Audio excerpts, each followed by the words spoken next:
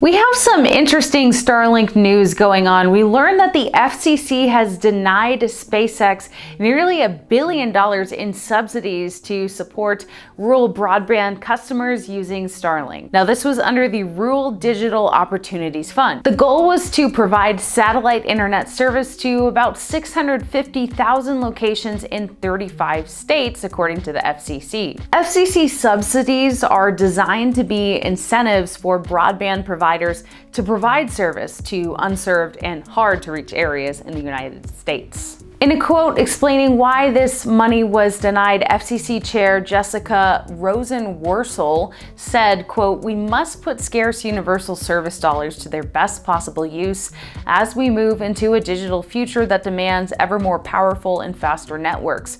We cannot afford to subsidize ventures that are not delivering the promised speeds or are not likely to meet program requirements." So the FCC is saying that SpaceX's Starlink has real promise, but is still developing. And do any of you guys follow the Black Hat conference in Las Vegas? Well, apparently a researcher revealed that he was able to hack a Starlink terminal and it wasn't very expensive or very hard for him. A Belgian researcher revealed at Black Hat that he mounted a successful fault injection attack on a user terminal for SpaceX's satellite-based internet system we all know is Starlink. He did this using a homemade circuit board that cost about $25 to develop. So this allowed him to break into the dish and explore the Starlink network from there. And he talked about all of this at a presentation he titled Glitched on Earth by Humans. And this was at an annual ethical hacker conference. Did any of you guys go? I didn't know this was a thing, but sounds kind of interesting. So he physically stripped down the satellite dish he purchased and created the custom board. He then attached that mod chip to the Starlink dish. Now, to design the mod chip, he scanned the Starlink dish and created the design to fit over the existing Starlink board. Now, once he attached this to the dish, the tool launched a fault injection attack to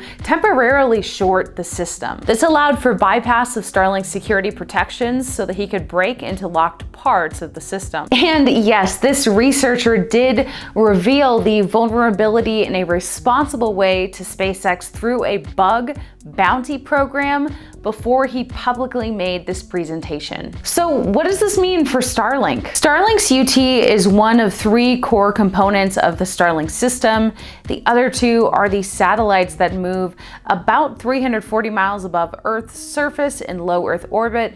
That's where they beam down those internet connections and gateways that transmit connections up to the satellites. So SpaceX has already responded to this researcher's presentation. SpaceX is inviting security researchers to bring on the bugs to help SpaceX better protect the Starlink system, as well as offering a detailed explanation of how they already are working to protect Starlink. The paper also congratulates the research, calling it technically impressive before poking a series of holes in it and assuring that Starlink's defense in-depth approach to security limits the overall impact of this issue to the network and its users. So definitely some interesting stuff going on with Starlink that I wanted to give you an update about. Thank you so much for watching this video.